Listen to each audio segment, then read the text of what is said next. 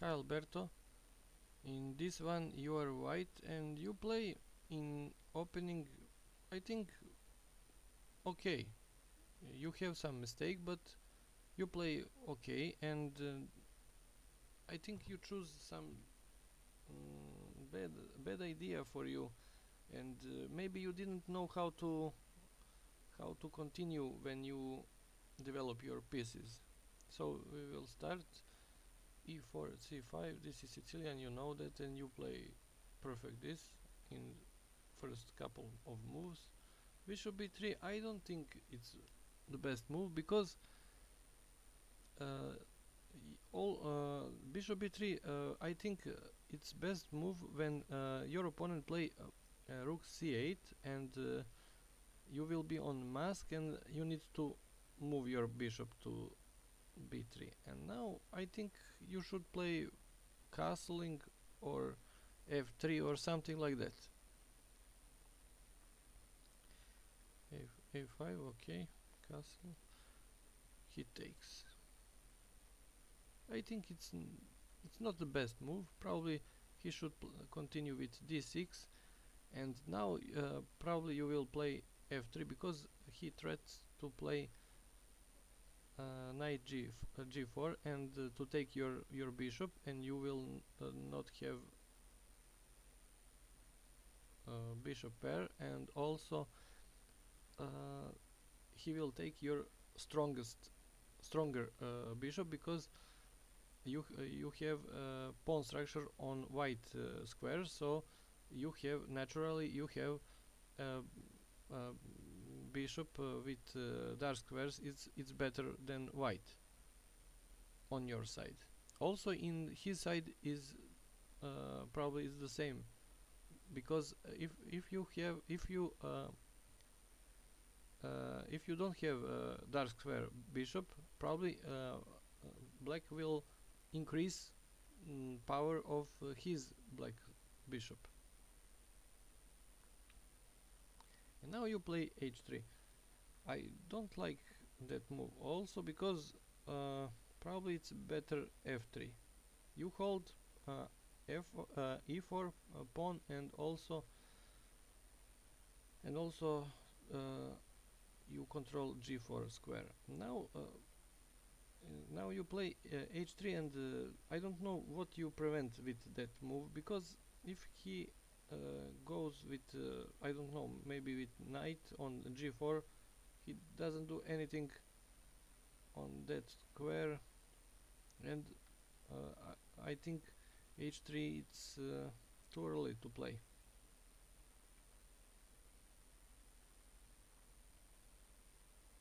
Okay, a4 is okay move because he threatening to play a4 and to attack your bishop, so a4 is okay move.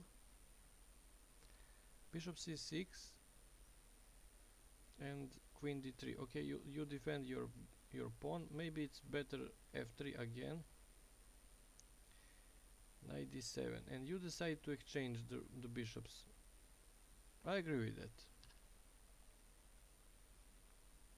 because in Sicilian, the most in the most position, pawn bishop on g7 is the best piece for black, so it's okay. And now I think the best move for you is f4 or knight d5, because if you play knight d5, you control many squares on the side of your opponent, so maybe he would play e6. If he play e6, pawn on d6 will be weak, and after you move your knight on some square, you can attack easily pawn on d6. So for me that is two options. Also you can bring your rooks on open files. That is also good idea. And you decide to play h4, and after he can play h5, and your pawn will be on some attack with some attack idea. With he can be in some variation on some attack, because when you play queen d4, he can play now e5 and attack your pawn on h4, and probably he will take that pawn because you don't have where to put your queen and to defend that pawn. So I don't like that move h4. f6 also I don't like, because probably it's better to move his king to g8, because now he it's not some crucial thing, but probably now is it's weak. Black is weak on white squares, some of white squares, and you move your bishop. It's okay. And now you play queen d1. I don't know why you play queen d1. Maybe you want to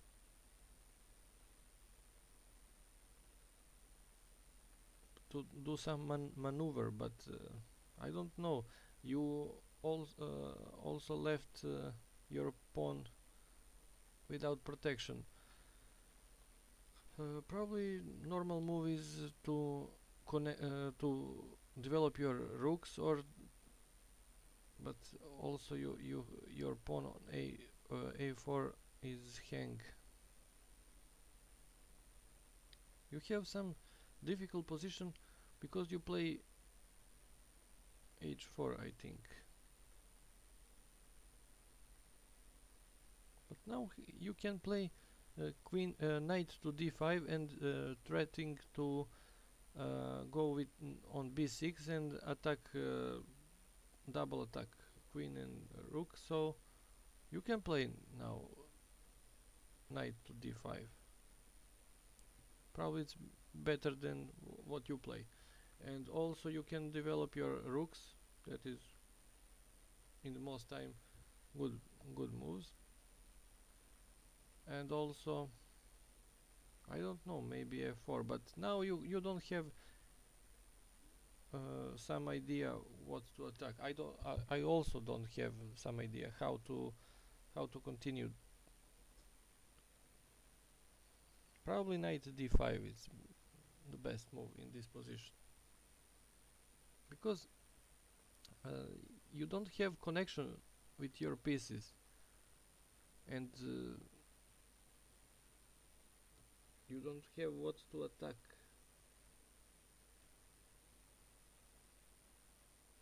He captured one of your pawns, and after rook e1, queen c6, you continue to play aggressive and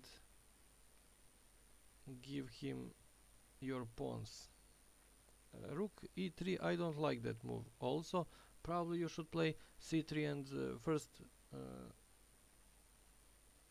defend your position, and then try to do something on his side. But you decide to play too much aggressive.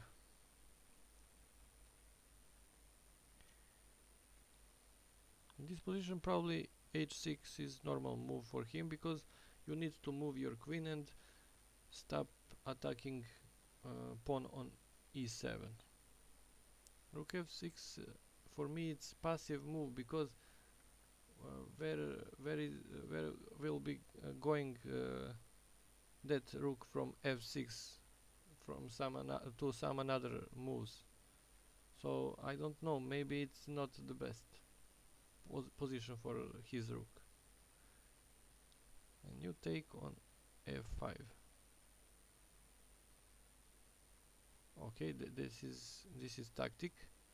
Very good. If he takes, you will take on e7. After rook f7, you will exchange and take on d8. Very good. Queen b2.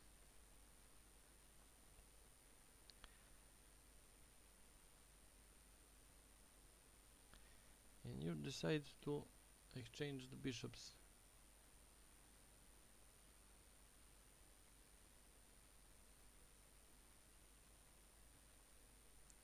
This position it's playable for you because he makes some mistakes, especially rook f6, and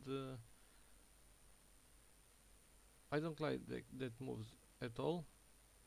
And also, uh, when you have some piece which can annoy you, missing, I think maybe that piece can be dangerous for you. You can do some prevent moves like h6 in this position or something like that in some other position when you just attack that piece, and that piece needs to remove from that, and that can be useful for defending your position. And now you you do that very good, but also he can play in this position rook to f8, and probably you don't have anything. Or maybe f3.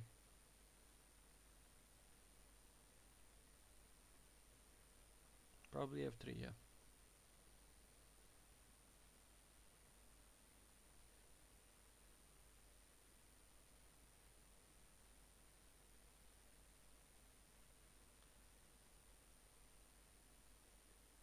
I think this is equal position. Yes, you have one pawn less, but I think you can hold this just to see how.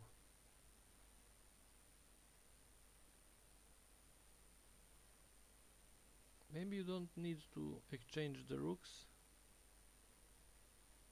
He doesn't threat you anything. What about if you play h5 now?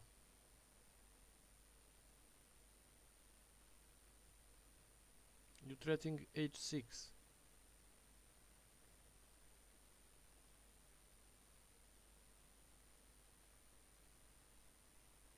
I think it's better that move instead of what you play.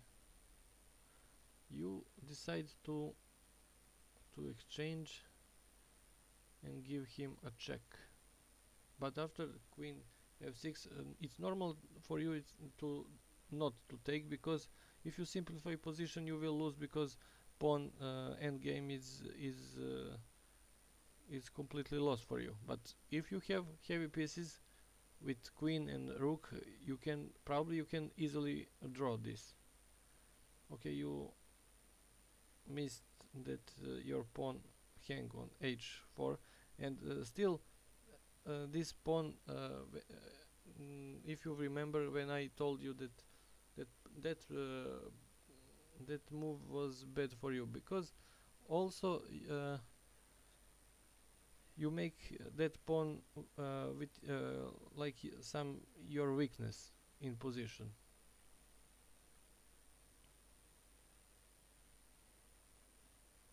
You should play probably. I think you need to control some dark squares, so queen to g3 and hold position. After that you are completely lost, because you have two pawns down and you can't. Yeah, after queen f2 your rook hang, and that is over. We don't need to look to some for the end of this game, because we can see anything useful, but we can say all something about.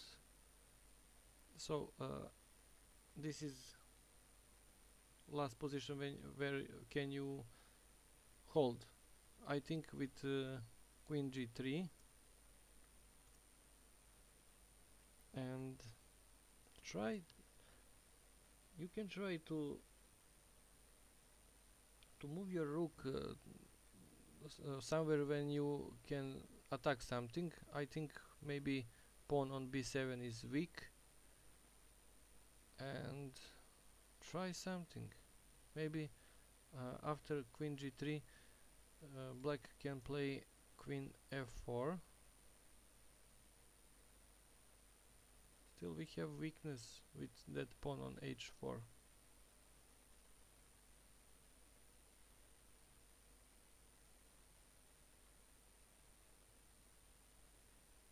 Yes, but okay, if you take and he takes, after rook e7, I think it's draw, because if he play king h6 or rook f7, it's okay. You can you can back your rook and defend your pawns, and this is, I think, draw position, equal position, because you can, oh, no, he can play, he can take first on other side,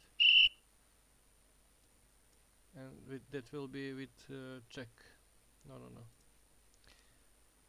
you can't play that, so we can't exchange the queens.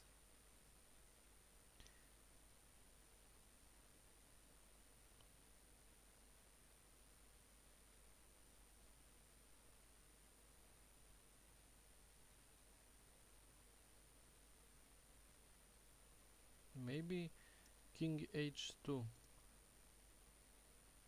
If he takes, you can play queen e5.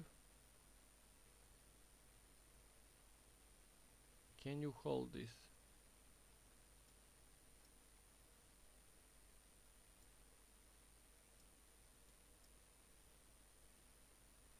Probably not. No. This pawn on h4 is big weakness for you.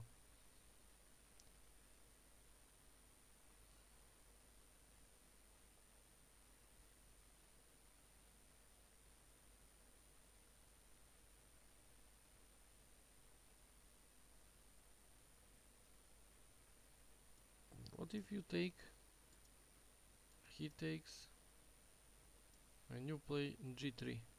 No, g3 is not good, because maybe he can, no, he can, you can play, because if he play rook f2, you have rook e7 and take his pawn. So I don't know, maybe rook b6.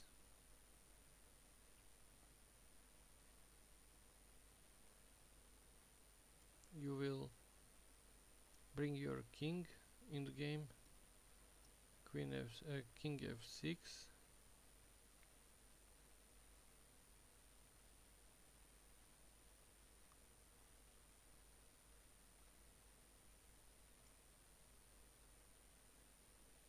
Rook c1. And now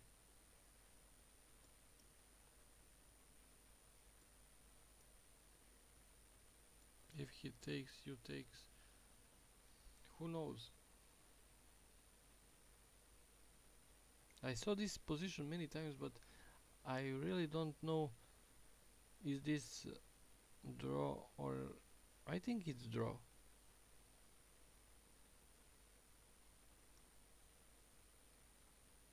Because after rook a1,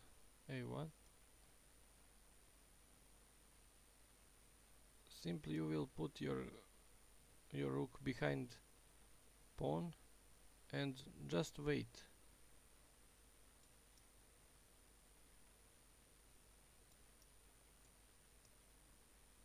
No, it's not. Yeah.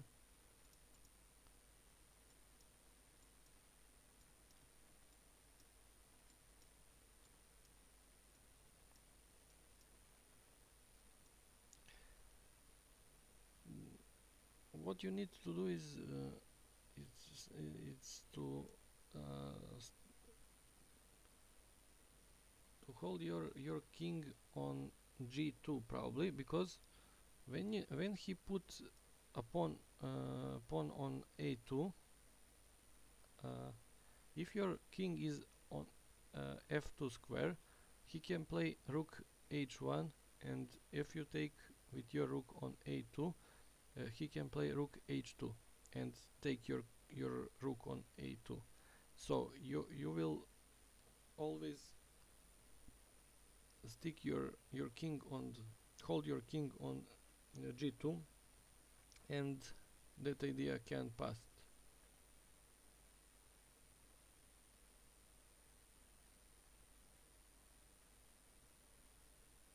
So he needs to bring his king, but how?